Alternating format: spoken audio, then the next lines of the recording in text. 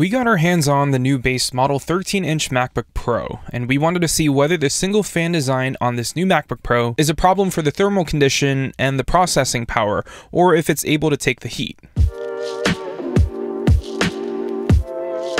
Now, the previous generation 2018 MacBook Pro with the i9 processor launched with a bug that slowed down the processor lower than its rate speed and not recover until the computer was under much less processing load. Now, Apple quickly resolved this issue roughly a week later and sent out a formal apology, but even with the patch, any given MacBook Pro enclosure since 2016 is still very tight from a thermal standpoint. The thermal design point, or TDP, is defined by Intel as the average power the processor dissipates when operating at a base frequency with all cores active under a high complexity workload. That's essentially a way of saying it advises how hot a processor can get when running at its rated speed. Now, when a processor is cool, it's capable of exceeding its rated clock speed to the turbo boost speeds Apple and Intel advertise. So today's test is to see what that equilibrium speed under load is and to see if the machine dips under the rated speed of 1.4 GHz, just as we did with the 2018 MacBook Pro and the 2019 refresh. So like the 2017 MacBook Pro with function keys, the 2019 refresh of the 13-inch MacBook Pro has a single cooling fan.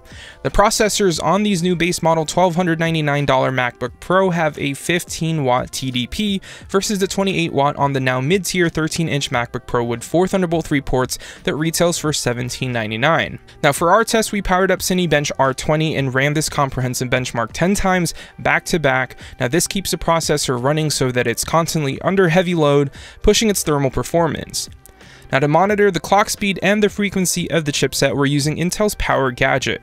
Now, before running any heavy intensive applications, we did notice that our clock speed hovered around 1.3 GHz, which is normal. If the base model 13-inch MacBook Pro were to throttle under load, we'd see the temperature remain high and the speed dip below the advertised 1.4 GHz frequency.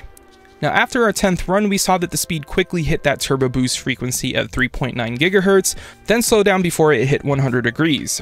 Now, instead of going back to 1.4 GHz though, we noticed that it maintained a speed between 2.6 GHz to 2.7 GHz. Now, this is notably higher than the rated clock speed and consistent with Windows machines using the same processor. Now, after running our test repeatedly, we averaged a score of 1583, which is a little bit less than the 2019 13-inch MacBook Pro with a 2.4 GHz i5 processor that earned a CPU score of 1779.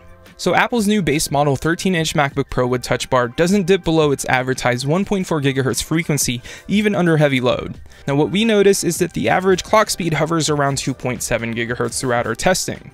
And there you have it, Apple's new 2019 base model 13-inch MacBook Pro does not thermal throttle whatsoever. Make sure to stick around for our full review, which is coming later this week on our YouTube channel and on AppleInsider.com. I'm Mark Linsangin, and we'll see you in the next one. Hey everyone, did you guys like that video? Be sure to click on that like button so we can create content that we know that you guys want to see. And follow Apple Insider on all social media channels. If you want the best prices on any Apple gear, check out the Apple Insider price guide that is updated daily. And until next time, we'll see you later.